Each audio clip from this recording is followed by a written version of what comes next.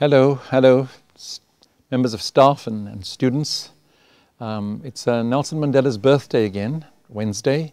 He becomes 94 years old. And I thought to reflect a little bit on our species, where we are now, the role of a man like Nelson Mandela in our development, and what legacy there is for us from his life. Do you know, our ancestors have managed to keep our species alive and developing for, some say, almost 200,000 years. And the major form of education in all of that time was imitation. Somebody who knew taught somebody who didn't. And this worked very well for a long time, until we began to experience environmental change, which made it necessary for us to not only imitate what was already known, but to transcend that. And so we find ourselves in the 21st century, a very complicated century, I think it's going to be for us humans. And we know that there are dangers for us everywhere. I think of our economies, think of the climate change, think of the issues around energy. And so we find then that the challenges that will come our way will test us. And the question is, can we hold on to what our ancestors developed at some time in the last 200,000 years, our sense of morality, our sense of what it is to be human? Now we know from history that there is no status quo, and that all the development in the world can occur for a long time, and suddenly, as a consequence of external factors, often bad leadership, we find that people revert to savagery. Barrett speaks about a spectrum of consciousness that we humans live by, and the challenge for us is to move consistently towards the highest levels of that spectrum, and that's service and making a difference and internal cohesion. It's easier for us to work at the level of survival. That's the first responsibility of every living creature, is to survive, and we've been doing that for a long time. But in trying to survive, we often have to hurt the other. And this moral journey that we've been on has been a journey to engage with our instincts and say, is there another way in which we can actually relate to other human beings?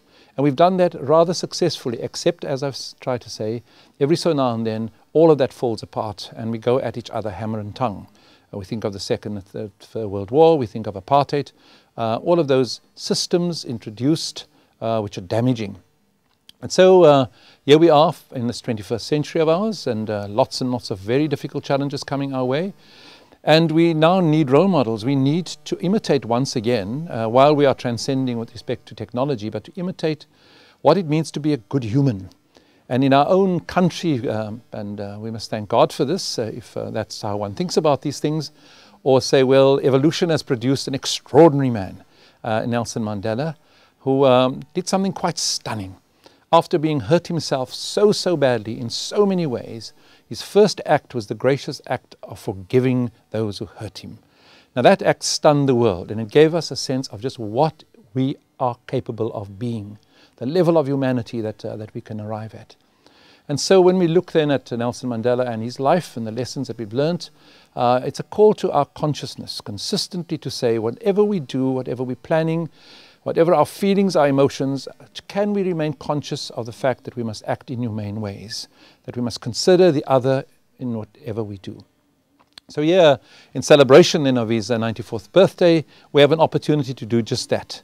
One of the big South African challenges is the challenge of a community. Apartheid destroyed communities. Before that, the colonial system with slavery damaged it dramatically. And so we find ourselves arriving in 1994 with communities that were very badly hurt. And if one just gets a sense of what's happening on the Cape Flats at the moment, in Lavender Hill and in Manenberg, Grassy Park and other places, we are still struggling with this notion of how we relate to one another in community.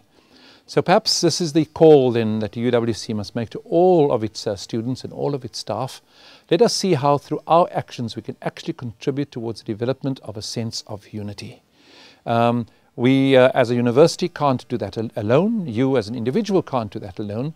And we must seek partnerships consistently, and we must reach out and find those who are operating in these areas of development, and we join hands with them and strengthen the projects that enable us, hopefully, to move once again beyond our instincts and grasp this understanding that we are moral creatures with moral minds, and that we must be consistently thinking of the other in whatever we do.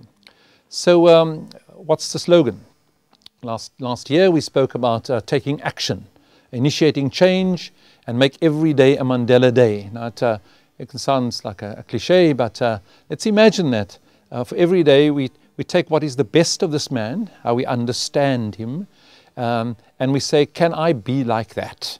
Or better still, can I test my actions against this understanding of what this man is and was able to do as a human?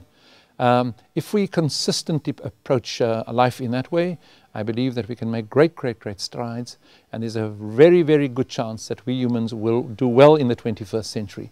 We'll surprise ourselves and everybody else with respect to how, in spite of the incredible difficulty that we are facing and will continue to face, we remained human. So the spirit of Mandela asks us to be just that, and that's the very best thing that we could do. Thanks to all of you and please go out there and see what we can do. God bless.